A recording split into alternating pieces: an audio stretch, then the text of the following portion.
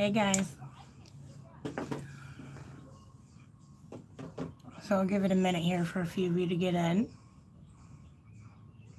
Have some big news.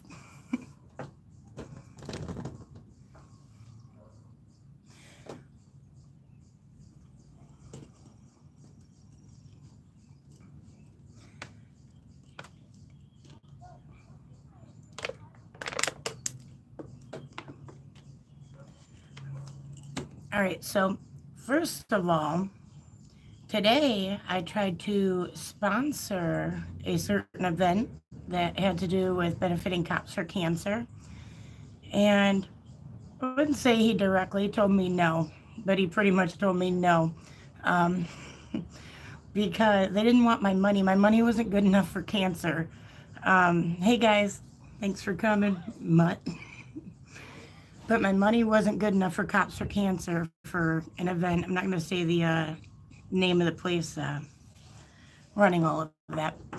But anyway, because I kind of see certain sides of things, but then it's like, well, did you actually watch that? They're talking about the veterans home employees apparently not liking me. I guess they wouldn't like me, but the weird thing is that I'm not the one that opened like 24 lawsuits either because my family members were hurt.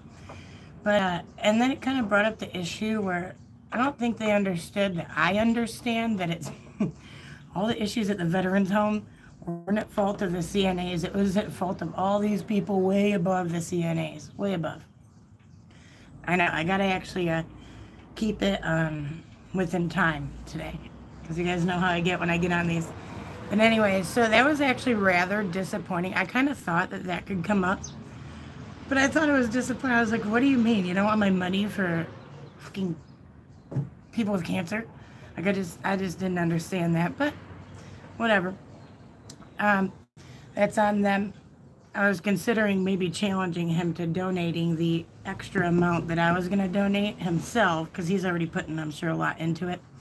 But anyway, nonetheless, so there was that. That was disappointing. But also today, I spoke with the LaSalle County Sheriff's Office, and they notified me that, remember how they had me speaking into that speaker so they could write down my complaint, and they they didn't. They certainly didn't. Apparently, there was no record of it, and according to Sergeant Baxter, who I was speaking with, that Lieutenant Dyke, who has played part in kicking me out, trespassing me while I was conducting business before, that Lieutenant Dyke said that I wanted to only do it verbally, which in part was true. But if you remember, they threatened me with arrest if I didn't stand there and do it against that speaker so they could write it down. So yeah.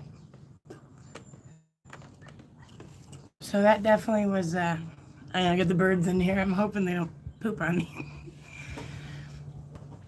So, yeah, that was definitely disappointing. That definitely makes me, I was thinking how I haven't paid the veterans home a visit again anyway. And actually, I met a few of their employees who had good things to say, actually, and understood what I was doing. It is unbelievable. And actually, back to that, John Dyke was there to speak to that man, but by the time he went to transfer me, I don't know, 1 minute later, couldn't get a hold of him. No answer. Nobody answered from there on out besides Sergeant Baxter again, who at least hasn't directly been involved in it. So that's really strange to me that they failed to write it down after they threatened me with arrest, kept me there forever, and the person that was threatening me with it was Kai Denault, who was the same guy that when I was over at the recorder's office, he's the same guy that said, oh, is this a disturbance? This is a disturbance. You need to leave, move. And it's like, what the heck? I also tried contacting the state's attorney's office again because I have my separate victim thing there. And I still, the only thing I've heard back from them since last Wednesday when I paid a visit, hey, sorry, I'm not reading them good because I'm rambling. But, what was I saying? Oh, the only thing I got in the mail was something saying, oh, you're going to be subpoenaed to trial. It had nothing to do with the repeated abuse and harassment that I've been dealing with from LaSalle County Sheriff's Office employees. While I am a victim in their state's attorney's office, they chose to do it, and now they're not keeping them from doing what they're doing. The way they handle complaints is yeah, it's very unclear how they actually handle them because it changes every day. It actually changes like minute by minute. But okay, so moving on, my great freaking news. So pumped. I've been being quiet. Well, my few people have known, but I've been being quiet about it since this began. But I have fired my lawyer, and I feel so great about it. I'm so excited. I do have a new attorney named Wayne Slaughter, and I have way more faith in him than I do in Dave Shostokis, who's been running for Attorney General of Illinois while I've had him as my lawyer. He missed a court date of mine, just didn't show up, and then claimed he lied to me saying he was sick, because I was like, whatever, I guess somehow it happens, right? But he lied to me saying he was sick. And in reality, I saw via his Facebook that he had actually been on some radio show podcast. So that was strange since he was so sick. But that's why trial didn't get done soon anyways, because that was way back in November. And I sent Dave before, well, as I let him know that he was no longer representing me. I sent him a detailed text pinpointing the reasons why, and I'd have to text him like 7-8 times to get him to say something back. And these are like pertinent, important things with my trial, like the fact of, are we going to make sure that none of the court security officers get to have any dealings with the jury leading it, things that should be contacted back about, and even like the numerous times where they've recently abused me. So finally I'm like, dude, I can't trust you with doing all this. And actually within like 10 minutes of me texting him that, then he tries to text me twice and tries to call me right away. And that's something I haven't been able to get him to do like at all. And even we were supposed to meet at the end of May, and then the date comes and I'm like messaging him like, hey, what's up? What are we doing? And he just straight up blew me off, just didn't say anything. And finally, days later, says something saying, I'm traveling in Southern Illinois, because he's campaigning for Attorney General. It's like, dude, why don't you not take cases? Especially like one like mine you think would be important in that type of election. Hi, Glean. Sorry, I haven't been paying attention to. Hi, Charles. Brian. Yes, he is. I know, it's been forever. But, so yeah, I'm really, like, yeah, we have trial on July 18th, so there's a lot to get done in that time, but that's kind of what I was debating with before I took the leap and was like, screw Dave. I don't trust Dave. I just don't think he has my best interest in mind. And there's, even when I sent him the recording where LaSalle County Sheriff's Office tried to hide it, but I FOIA'd it another way and got a hold of it, where you can hear Tom Templeton, you can hear the former Sheriff Tom Templeton calling up Ottawa Police Department like half an hour or so after Jacob and I reported those batteries on 3-2. And he intercepted it and pretty much said, well, now we want to report a battery, after they said, oh, well, we understand. Hey, thanks. Like, they're like, after we understand that they try to report a battery and whatnot.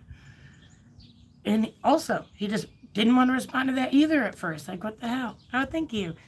Yeah, actually, I was trying to go back towards my normal color, but then something happened, and it was kind of like, not orangey, but kind of bright orangey blondie. So I wanted to leave it alone for right now so I don't screw it up anymore. So yeah, I'm pretty excited about this whole new lawyer thing. The only thing I don't like is that we don't have a lot of time in between, but also, I'd rather just be in a time crunch with somebody that I think is going to fight for justice and for the truth. I mean, that's the thing. Like, I couldn't push Dave. He didn't want to file like any of the things I wanted. Like, he just do not vote for David Shostokis for the Attorney General of Illinois. That's something I definitely know. I was very disappointed because he's like a constitutional lawyer. He's like big and all that, writes books with it, all this. And then sits here and has people pay thousands of dollars. I actually paid a flat rate fee, right? So whether we go to trial or not, because I knew it was probably going to go to trial. So I thought that was in my best interest money-wise and everything else. And what was I going to say? I got distracted. Oh, and then twice he tried to ask me for more money. And I'm like, what do you mean? He tried to do it at the very next court date after he missed the one before. And I'm like, what do you mean? I'm like, what? Are you kidding me? Oh, yeah, I just was not impressed at all. At all. I highly would not recommend Dave to anybody, at least not when he's running for any office. I know that much. I mean, he seems like a smart guy, but just completely flaky. And it's like, dude, this is... And I made it clear before he finally got canned. I made it clear that I was having issues with these. I was like, dude, it's like impossible to get a hold of you. Like all these different things. Nothing. But yet he claims that he's so against corruption and against all this stuff. It's like, but are you really? Because this would have been a great time for you to show that off and really, really fight for one of your clients who... It's obvious. I mean, with Jim's injury, there's a 15-second window between when I did my little battle cry when I was like, no, you have your whole fucking body on me. Now get away from me. I have a right to be in this building, a right to turn in my complaint. Then he puts his wrist up on that door frame. And according to his narrative, that between then and the time Jacob walks out the door, which is about 15 seconds, I think it's really 13 seconds. Hey, Audit then. Good to see you here. But, so in that 15-second period, I caused 4 marks on there. Now, that just didn't occur. I mean, you can literally see I'm not pushing against him in those moments or at all. But so we'll see. We'll see. Again, Justice Jake is, what, next week? Jake, you're on here, right? What day is it? The 15th? Oh, I got to really be watching the time. Okay. I only got like 3 more minutes. Yeah, Justice Jake goes next week. Of course, I will be at, I don't know how long it'll go, so I'll at least for sure be there day 1 of trial. Hopefully, we'll see how things go. I know Jacob's going to smash it. That's another thing, is that me and Jake were talking recently about how, June 15th and 21st for the trial. So Jacob's trial is the 21st, and 15th is jury selection. But me and Jacob were talking like earlier this week before I canned him, because I canned him days ago now. But saying how like I had more faith in my brother going pro se than I did with my attorney defending me, because he just didn't give a shit enough to actually look at what we had. It was weird. It was very weird. But I mean, I also, some of it's like, well, I don't know if I'm expecting too much. And then I realized I wasn't. My daughter was in the hospital. I texted him that morning that we officially got admitted. And I said, hey, because we were supposed to have trial set for January 7th or something. I said, hey, blah, blah, blah, telling him about JoJo. I'm saying, I don't know what's going on. And, and at that point, I had no idea we'd be there for like the whole month. But I had to contact him multiple times throughout the next several days for even a response. I'm like, you suck. Like, what the hell? Oh, that'll be a good day, see? She deserves one. Yeah, so there's just a lot of reasons why I knew that he had to go. Like, I just did not feel safe at all. At all. So, definitely not something I recommend doing right before your trial. But that's the thing. Like I said, I didn't know, like, if I was expecting too much of him, like being needy wise, but I'm like, no, these people keep doing all this. They've done it over and over and over again. Hold on. I don't want to click on it. Lovelace, yes, but she's doing so much better. Even with us tapering her right now, she's doing so much better. Dave's last name is Shostokis, Gem Girl. Shestokas. But yeah, JoJo's doing very well. She's still doing her physical therapy, and I'm injecting her myself. That's not going that well. But I'd be, God, it scares me enough. I can imagine being her. But yeah, she's definitely come a long, long way, and her stamina is a lot better. Her walking's like 50 times way better because she couldn't even walk for that while there. It took a long time to like get her. Took a long time to do a lot of things with her, but now she's playing with her friends. She's riding her bike. I mean, she still has like certain things we gotta be mindful of and whatnot, but at least she's doing better with what we're doing right now. Because I was terrified. That's another thing. I was so upset that Dave, because my brother, I told Dave I wanted to have my trial either late May or sometime in June because I didn't know if late May could happen. And he's like, okay, whatever. And then we get up in front of the judge, and then they set a July trial date. And I'm like, I was so mad because it's literally like the week where we take her off one of the medicines completely. And it's like the medicine where it like makes me feel like it's, I don't know. I'm scared. And anyway, I was madder than a hornet when I left that courtroom, but I was trying to keep myself composed. And then he's like, well, they didn't have any dates, blah, blah, blah. Well, but my brother, he goes into court 3 days after me, 3-4 days, and somehow manages to get a June court date like how I wanted when we have the same judge. You can't tell me that what between that time there was a random time that opened up. Like, I don't believe it. And when I confronted Dave about it, again, I didn't hear anything. And when he finally responds, he just ignores that part. But so I mean, I just couldn't handle it with him anymore. I just didn't trust him. And even when I gave him that whole list, because I literally numbered them out. Like, I let this guy know exactly why he was no longer going to be representing me. Because it's important to do that, I think. Yes, he sounds great on paper. Not that good. Don't buy any of his books. But anyway, he tried to basically turn it around and say, because it's true that we had to push trial off for about 6 months because of JoJo's stuff. So he did do continuances and stuff on my behalf. So I give him that, but that is not one of the things that I listed being a problem between the time of trial till now, or between the arrest and trial. That wasn't my problem because I know that I pushed it off at that point because I had to. I didn't have a choice. What was I going to do? So yeah, and then I sent him a very detailed thing letting him know, like, no, never accuse that of being the problem. I know that. Hey, Lenny, you have to go back and watch the beginning because we got some new stuff. But it just pissed me off that he was going to try and use the JoJo thing against me as if me needing to push off trial had anything to do with his terrible communication skills where he just won't review half the evidence. All this, like, it was ridiculous. So I feel super good about that. Actually, since I got him through Legal Shield, I do not have to pay extra money for my new attorney, even, because I found out you can do that if they don't work out. I wish I knew that a couple months ago because I was like, well, I'm not going to shell out thousands more for another idiot that might not represent me right, So I don't know. Yeah, I was very disappointed, though, for the Cops for Cancer thing.